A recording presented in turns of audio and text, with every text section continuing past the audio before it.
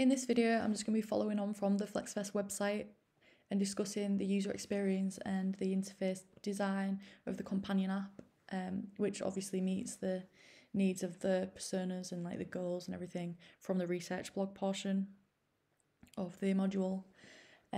So once the user enters the companion app, they're greeted with like an onboarding sequence, which just tells them that the app and like here they'll be able to find festival information for the use on the day. So it's like considered like a bit more of a condensed version of the website where it's easy just to see the information quickly on the day, which without having to go through a whole web page of like all different things. This is skippable. Obviously, if I press that, it would go straight to the loading like entrance screen where the user logs in and everything. But I'll just go through the onboarding sequence. Which if I press next, it brings up the QR code and just tells them that they can access this on every page, and it ensures they're ready to check in without having to go to a specific check-in page. It's just there for when they need it on every page. If they're on the queue looking through the companion app and they get to the front, then it's obviously just really fast and like easy just to be on every page. There's like not holding up the queue or anything. There's a festival map image which tells them that they can check out the handy like festival map tips of where to go and like where to find things. Obviously this will be on another screen in the actual app. If I press got it, just goes to the entrance like loading screen, which is clickable, which takes the user to the login page where they'll enter their email and the password and log in through that way. Next, it brings up the homepage of the companion app, which has a welcome design, just telling welcome to the companion app or whatever. And then there's a map which is clickable. You can just see this without all of the background noise. It's just more zoomed in, better contrast version of the map. Also updates, tells them what might be coming to the event or anything like that. This is also, like as I said in the onboarding, the QR entry system, which obviously just brings up that. It's on every screen, it's just clickable, it brings up there, so then the people on entrance at the event can just scan that and like they can go into the event. It's just like an easier way of checking in. There's also the menu icon that's on the website. It's consistent and like universally recognised, so they know that that's going to bring up the menu. Which if we press that, it does bring up the menu, which is just like more condensed version of the website menu. So there's not as many options. It's just real clear and simple, like to access things on the day of the event. So like the festival tickets, this just brings up a reminder of what they've like purchased, and like obviously if there's any trouble at entry, then they can show them that they've got their weekend ticket or anything else like that. So that's just that. It's just like a reminder. And then obviously the QR code again, which is also up here. It's just everywhere. It's very visible and like kind of in the user's face. They know where it is. So yeah, if I press FlexFest, it just brings them back to the menu, like the home page, which is obviously on every page. It's just easier to navigate back to the home page. So if we go on to the menu, obviously you've done the festival tickets, the lineup page, it brings up the lineup, which is obviously all the same as the website, so it's easy, it's memorable, it's just consistent and like works well together. The map is also clickable again to bring up a better version, and then so from the personas, there's police persona, which needs safety information on the companion app just to keep everyone safe and everything. So this like is basically a reminder of that. It tells people what to do if they see anything suspicious or anything, or they want to report anything. And also the QR code again. If we go back to the menu, there's updates, which will be live updates.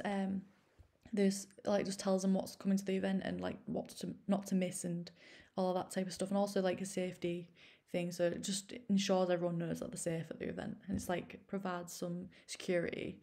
The gallery is a the similar vibe of the website. It has all the clickable images of what's happening at the event, so like the media crew would like upload images where everyone can see, like they might see themselves or like anything on here, and then this would be a video if it actually like works properly, of like the event things that are happening, and obviously the QR code again. This will take them back to the home page, like I discussed, like on every page. Then accommodation, this brings up, so once they've obviously got the accommodation, it'll tell them what zone to go to, which are on the festival map. They've got the camp zones, so obviously if they're in zone 1, zone 2, it just tells them a bit about what's on that plot and like how many people can use it and that type of thing. And then at the bottom there's also a hotel map, just to, if they've booked the hotels one on the website, then that's all down there as well. And obviously the QR code again. So we go to the menu, the travel icon. This has the buses, which is consistent with the website, and also the entrances, so they know what the main entrance and where they could park, or the foot entrance and all that type of thing. And then also information. Press on that, it brings up the site safety, which is obviously to tailor the companion app to the police, or like the persona of that. Just tells them that like the useful contacts, which were discussed on the personas, and like who will be looking after them, and like the security precautions there, like the police number or anything that's happening with those. Just make sure like the safety measures are covered, and like the festival goers feel safe at the event. Accessibility is the same as the website. It has the text in larger, which brings up all the different Zoom texts and things that they can press on to make the text larger, so it's easier readable. And then the overlays to contrast the website to like be able to read it better. The AUI and VUI, it's the same. Obviously the on and off, don't know why that's there. That shouldn't be there, don't know why that's actually there. But the audio, you can turn on and off. Obviously that speaks like back to the user and tells them what's on each page. And then obviously voice control is the same, just tells the site, the companion app, what to do, like go to overlay or go to motion or whatever.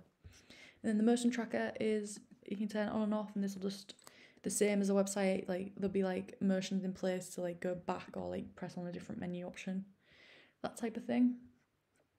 The privacy policy, this obviously would be an actual privacy policy if it was an event, and terms and conditions, and the contact us page.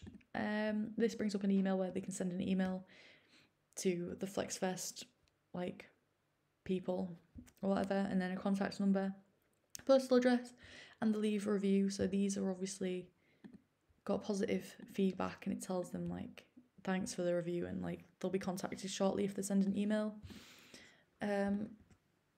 So yeah, and if we go back to the menu, that's just all the menu options. Obviously that takes them back to the home page, so everything's just like consistent and like clickable. It also just like shows all of the relevant on the day of the festival, like the map and the lineup and the QR code, which was the and the safety measures, which were the main goals of the companion app discussed with the personas. So yeah, that's basically the companion app all done.